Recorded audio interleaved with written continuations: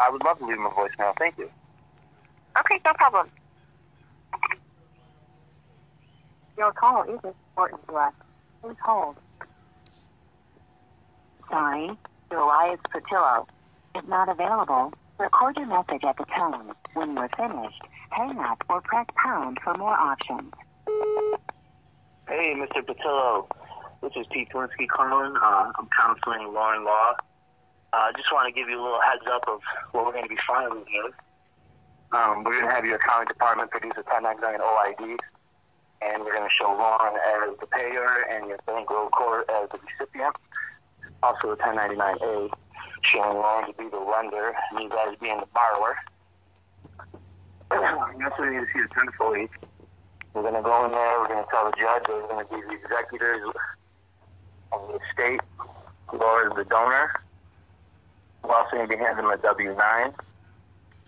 We're also going to have a federal counterclaim in accordance to Civil Rule 13. All charges are accepted for value and consideration under Civil Rule 8. She will only be showing up to be a third-party intervener under Civil Rule 24A. And she will only be handling these matters in a private manner. So if you could please call me back at 315-796-4422. I need to know the forms to get a protective order so she can handle it because she has confidential commercial information. And again, my name is Pete Polinsky. If you give me a call at 315-796-4422. We're also going to redeem the bid bond, payment bond, and performance bond. Thank you and have a great day. Jonesboro, Georgia. Office hours are 8 a.m. to 5 p.m. Monday through Friday. We are closed on weekends and holidays. If you know your party's extension, you may dial 8 with the 4-digit extension now or at any time during this message. To access information regarding a court case, please visit our website at www.claytoncountyga.gov/courts.aspx. For directions to the district attorney's office, press 1. If you are a witness subpoenaed in a case, press 2.